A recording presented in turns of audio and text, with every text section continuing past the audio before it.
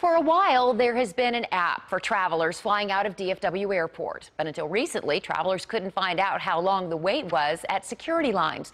Well, now that's all changed. And CBS 11's Yona Gavino is live at the airport with a look at how it works. Yona.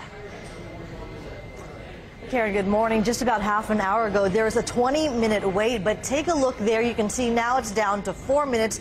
The app will now show people what times are the waits at the airport's 16 security checkpoints.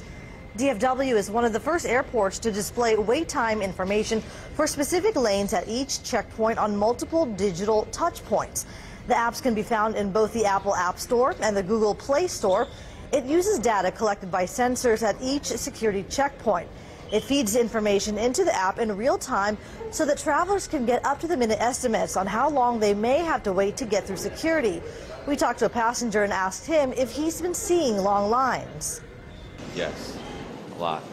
Yeah, but I think with something like that, I could avoid that, and then I could go to the next one, have the Uber man drop me off at the next gate. I think that would be very helpful.